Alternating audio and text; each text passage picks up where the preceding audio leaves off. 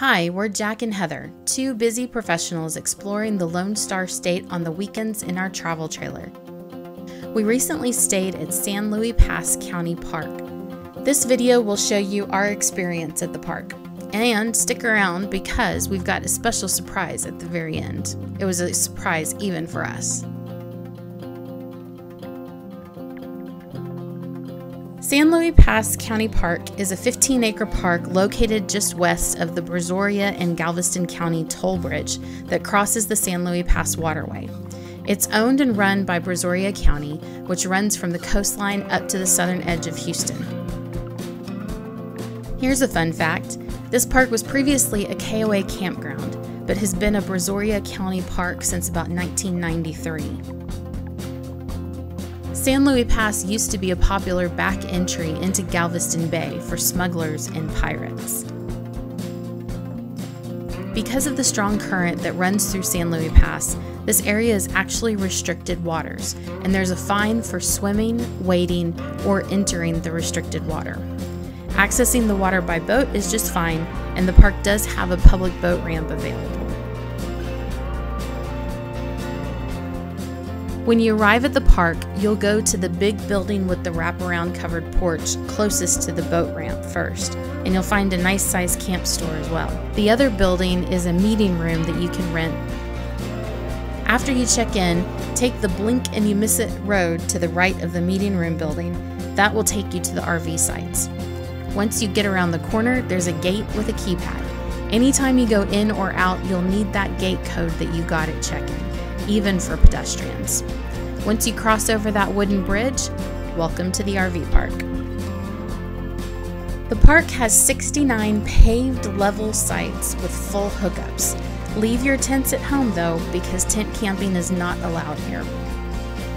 There are back-in and pull-through sites available with 30 and 50 amp electric, water, and sewer connections.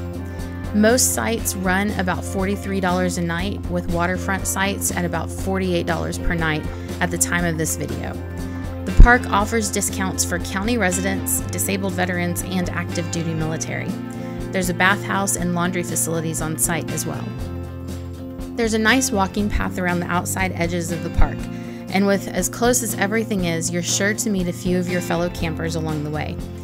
Waterfront sites on the edges of the park are the only ones that have fire rings. These also seem to be a little bit longer sites than the ones in the middle, so keep that in mind if you've got a longer rig. Overall, the RV sites are pretty small and very close together. We actually changed sites because the neighbors on our original site had hooked up to our electric, water, and sewer. Rather than asking them to move, we just switched to an open spot. It worked out great because we ended up not having any neighbors and we could park the truck in the site next to us. So let's talk about this bathhouse. The bathhouse was really nice and clean. You walk up a wide staircase to get to the restrooms and showers. And bonus, you get really pretty views on your way to the shower.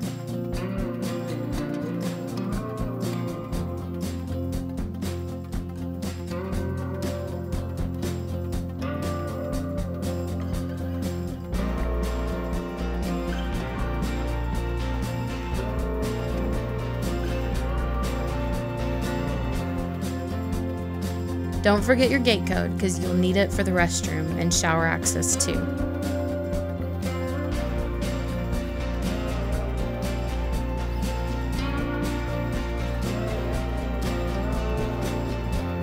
I was really impressed with how clean it was with all of the wood.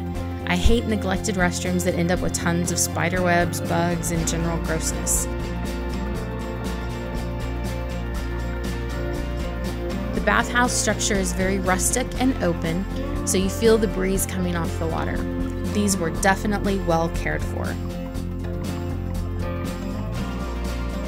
My favorite part of this park was the water.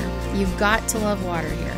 We enjoyed watching the fishermen and women with their catches, many species of birds trying to share in the lunch, and having such close access to walk along the sandy beaches.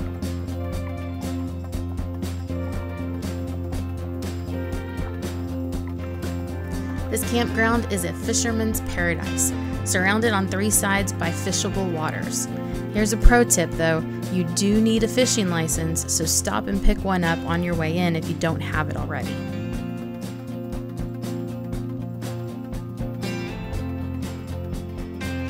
There's a path to the San Luis Pass Beach right next to the meeting rental building. Or you can drive about a mile west to the Kelly-Hamby Nature Trail and enjoy the Gulf of Mexico.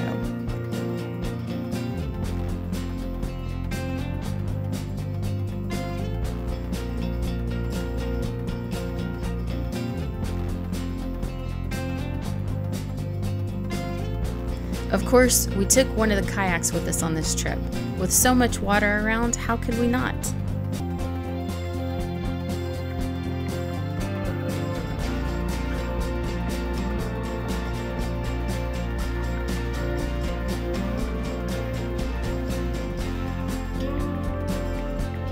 We had a special surprise on this trip. As we drove in, we saw signs announcing that Blue Water Highway would be closed on Sunday morning. Closed? How are we supposed to get home? Turns out it was closed for the cycling portion of the Galveston Ironman. So we got the unique experience of seeing the toll bridge closed and hundreds of cyclists making their way across the bridge, past the park to a turnaround point, and then they made their way back. So we hung out on Sunday morning, took our time with breakfast, kept an eye on the toll bridge for vehicle traffic. Once we saw cars going across, we made our way home as well. Overall, we really enjoyed the San Luis Pass Park. We would definitely recommend it to anyone who's looking for a great place to go and spend the weekend fishing. Just know that you're going to be very close to your neighbors. Be sure to give this video a thumbs up. Click that subscribe button so you can find out about our future adventures.